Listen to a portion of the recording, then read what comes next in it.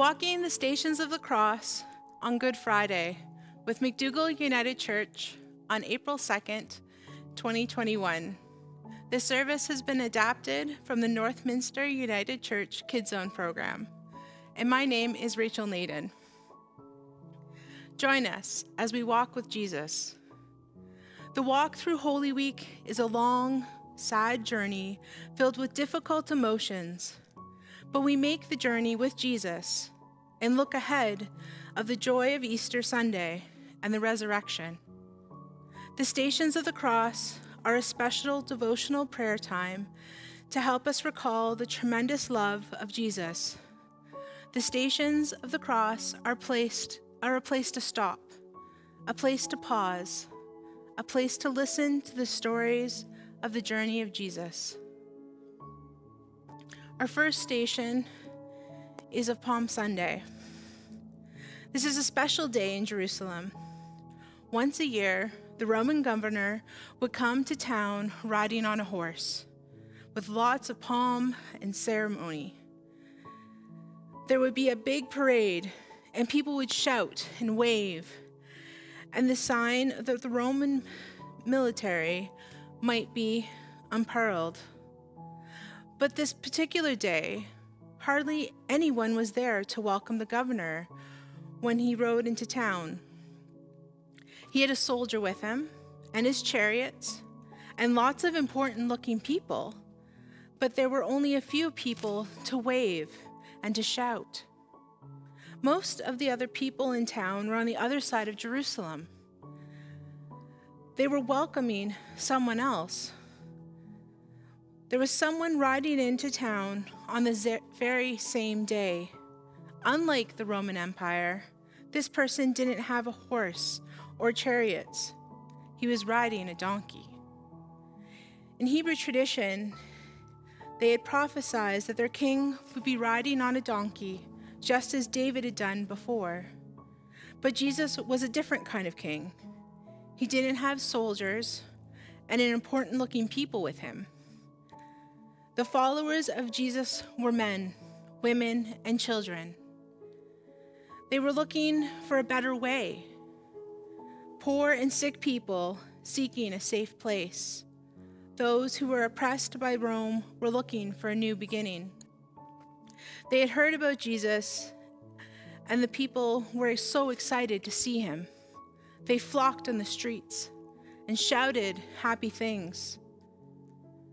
In one of the stories about this day, the people took branches off the trees and waved because they wanted to wave something, anything to celebrate why Jesus was there. In another story, they laid their cloaks before him on the path, just as the Hebrew people had done in the times before the ancient kings. Please join me in saying a prayer. Holy Week begins with celebration and anticipation. The people through Jesus would bring peace and freedom. Take a moment to bring to mind celebrations of hope and joy in your life, and then remember those who are in need of peace and freedom.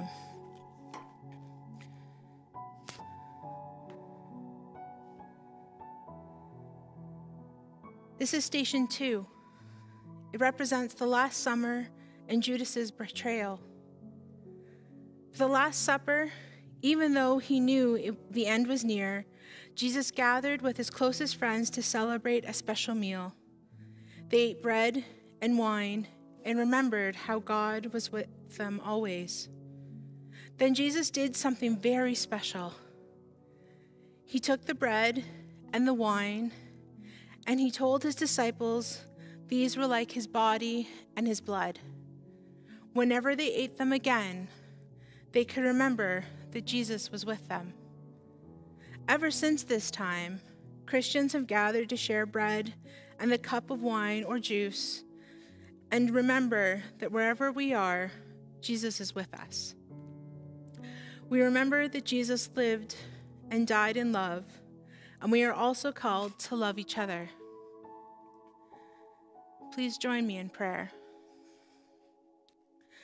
As we remember the simple meal that Jesus shared with his disciples before they went out into the night, let us pray for those in our world who have to grab and go, fleeing war and violence around the world, and the homeless living in the streets, and those in the cold in search of a place for safety.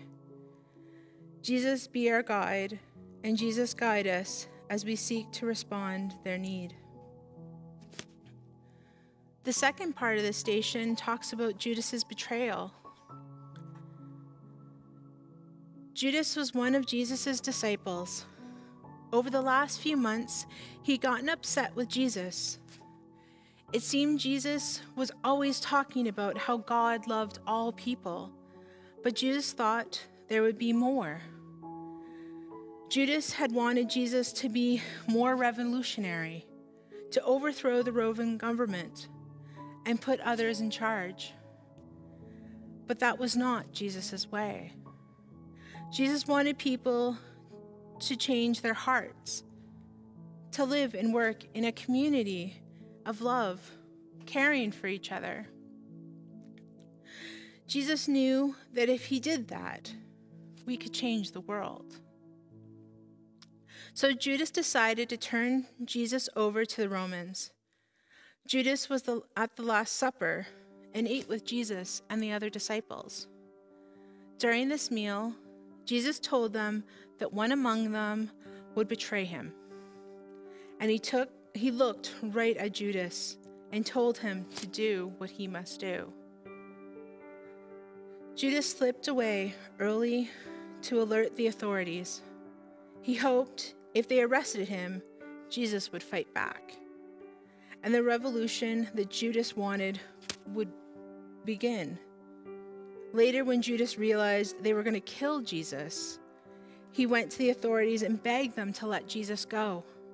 "I betrayed an innocent person," Judas said, but they refused. Please join me in prayer. This is the beginning of the end for Jesus. We all have times when we mourn what is ending, when we think all is lost. Remember those times and ask God to walk with you and give you the courage to live in hope that a new day will rise. This is Station 3. This image is of the Garden of Gethsemane, and Jesus gets arrested. The first part is the Garden of Gethsemane. Jesus knew that in a few hours, his life Jesus knew that in the next few hours of his life, they were going to be very hard. He knew his way of love was a threat to the government and the religious leaders, that he would be arrested. He took the disciples with him to the Garden of Gethsemane and then asked Peter, James, and John to watch while he found a quiet place to pray. Jesus prayed, "God, this is the last thing I want. If there is any way, please take this bitter cup from me. Not my will, but yours will be done." When Jesus went back to his disciples, he found that he had fallen asleep. Jesus was disappointed, and he asked them why they couldn't watch for just 1 hour. He went and prayed a second time. "God, if there is no other way for this cup to pass without my drinking it, then not my will, but yours be done." Again, when he was done, he found the disciples once more sleeping. He prayed once more and then went back. "You're still sleeping. Get up. The time has come. Here come our betrayers." And suddenly the disciples were wide awake. Please join us in prayer. Even though Jesus was in tune with God, he still found it hard to face the journey to the cross. And yet, though he asked for God to relieve him of this difficult path, he gave himself to God's future. We all carry burdens that are hard to face. We have all had times we wanted to avoid the pain and suffering. Remembering those times, release them to God and God's best. Pray that you would have the strength to stay awake with those who are suffering and journey with them through their pain. The story continues as Jesus is arrested. The biggest problem the Jewish religious authorities and the Roman government had was that they didn't have any real evidence to convict Jesus because he hadn't really done anything wrong. Jesus had spent all his time helping people who found lost and alone and people who were sick and hurting. He made them feel special and reminded them that God loved everyone, no matter what. But he also questioned the way things were always done. He got angry when the rules hurt people, and he kept them from knowing God is love.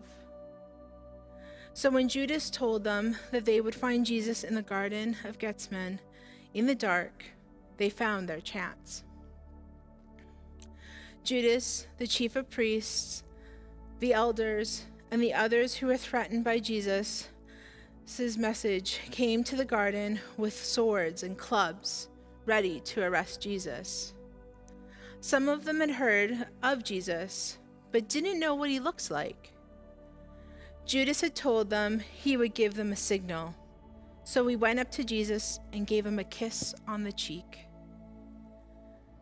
One of the followers of Jesus took a sword and tried to fight back. He sliced off the ear of one of the servants who were with the priests. But Jesus told them to put away their swords. That was not his way. He asked those who gathered against him, "Why did you bring these weapons, these clubs, these bats? Did you think I would fight you? That I would try to dodge and escape like a common criminal? You could have arrested me any day when I was teaching in the temple, but you didn't." At that, the crowd arrested him and took him to the temple to stand trial. And all the disciples ran away. Please join me in prayer. No one can ever wipe away the sadness of that awful day. There are others in our world who are a threat to people in charge. Pray that they would find justice and peace. Pray that you can be kind to all people who don't quite fit in, who seem like a threat to the authorities because they seek a better way. Pray that you will find the grace of those who you don't understand.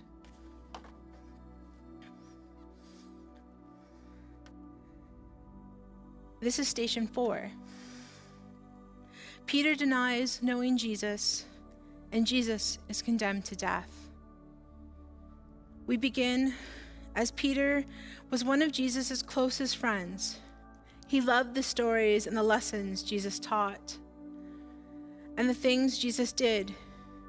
He knew there was something special about Jesus, his connection to God, but Peter got scared easily. He found it hard to trust that God would always be with him, no matter what. Peter was used to being in charge and making things happen, but he didn't know what to do when Jesus got arrested. Some people had a fire going inside the courtyard, just outside the place where Jesus was having a mock trial. Peter joined them so he could warm his hands and keep his eyes on what was happening.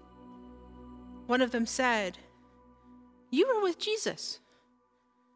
Peter got scared and said, "No, that wasn't me.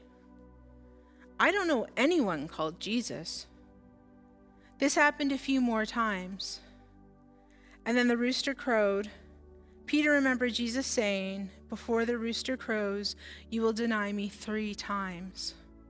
And Peter felt ashamed. They had not supported his friend, and he went outside to cry. Please join me in prayer. We have all been scared to stand up for what is right. We have all felt ashamed that we did not stay with our friend through their toughest times, that we let fear keep us away. Pray that we would have the courage to stand with all those who are being treated unjustly. Pray that God would be with us even when our friends need to be with them in their difficult times. This story continues with Jesus when he is condemned to death.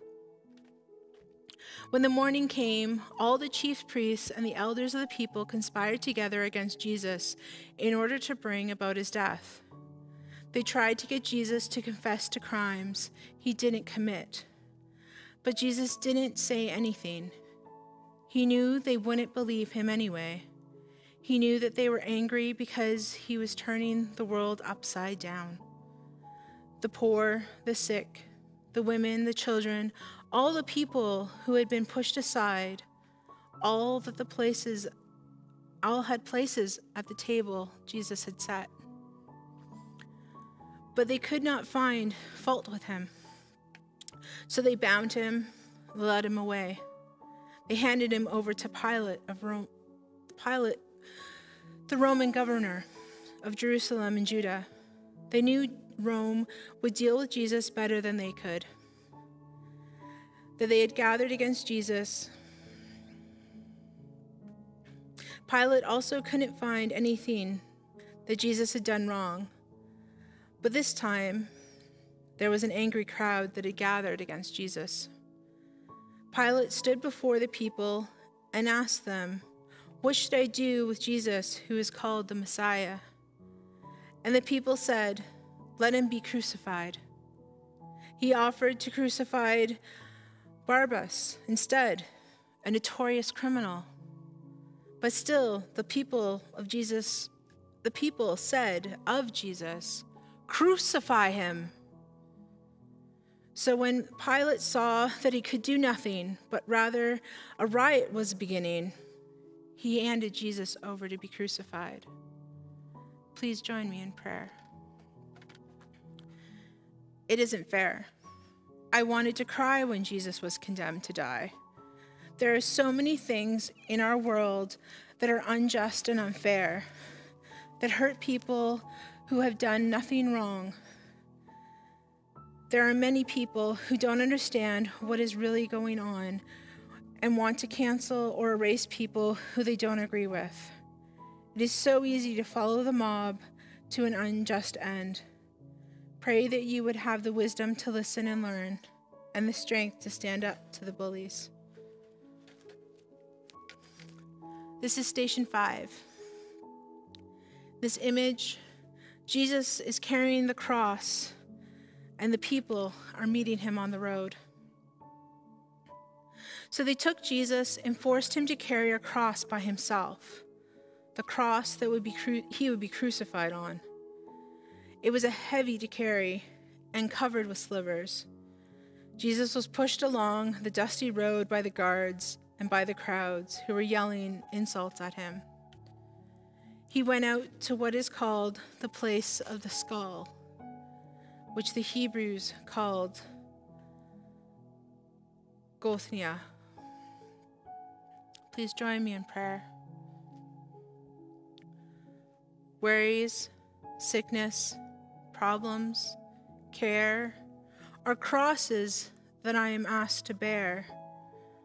Jesus, help me every day, as by your cross you lead the way.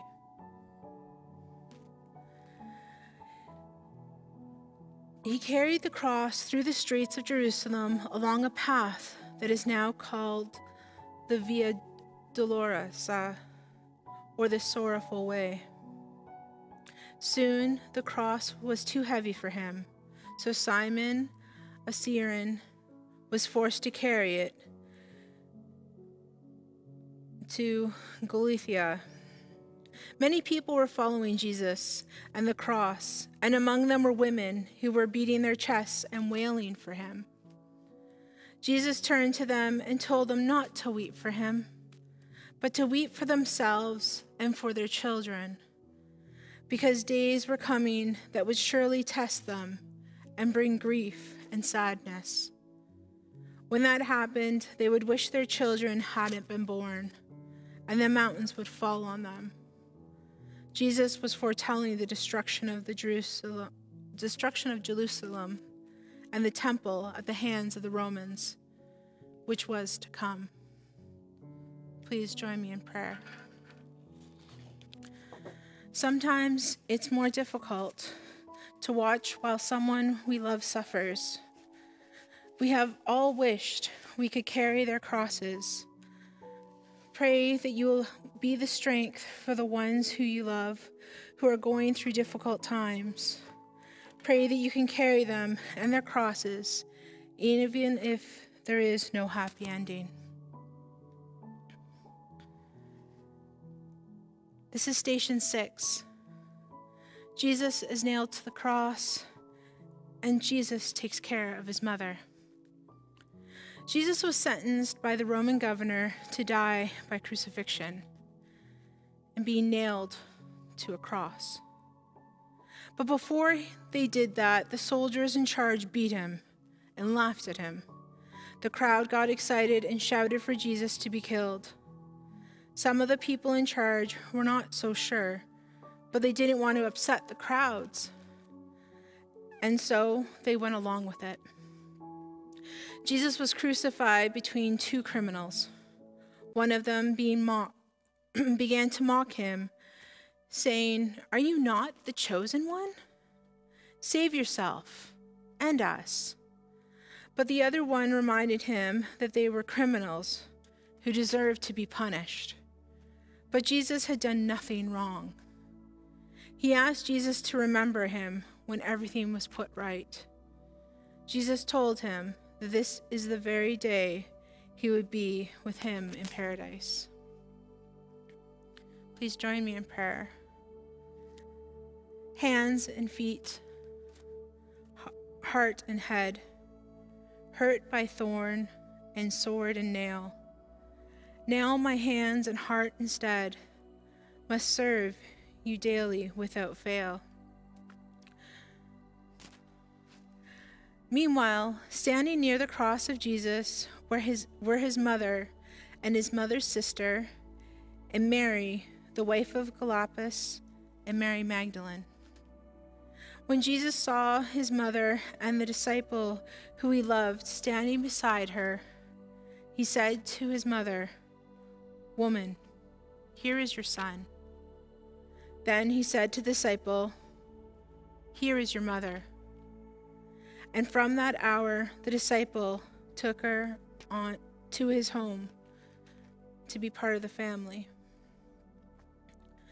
There were also women looking on from a distance who were the followers and provided for him when he was in Galilee. And there were many other women who had come up with him to Jerusalem. They were all the witnesses of the crucifixion, since all but one of the disciples had abandoned him. Please join me in prayer. The woman cried for Jesus that day, cried for injustice, the pain, the loss. We released our tears for all the injustice, pain, and loss in our world, and pray that we be comforted to all who are suffering. This is Station 7. Jesus died on the cross, and Jesus is buried in a tomb. From noon on, darkness came over the whole land until 3 p.m. At some point, the curtain of the temple tore in two. At about 3 o'clock, Jesus cried out in a very loud voice, my God, why have you forsaken me?"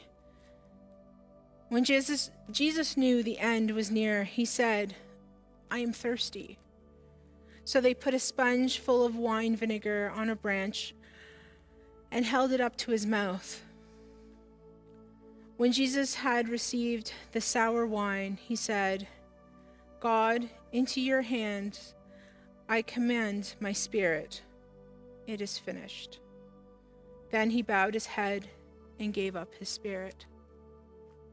Some of the guards who had hurt Jesus were amazed by how quiet it had been and how he did not fight back. They began to realize this man really was the Son of God. They felt ashamed and sorrowful for what they had done. Please join me in prayer. Into your hands I commend my spirit. It is such a hard thing to say. We want to hang on them all the hurt and the pain. We find it is so hard to just let go. Pray that you will have the courage to release your burdens to God, to believe God is through all, to hope in a new beginning.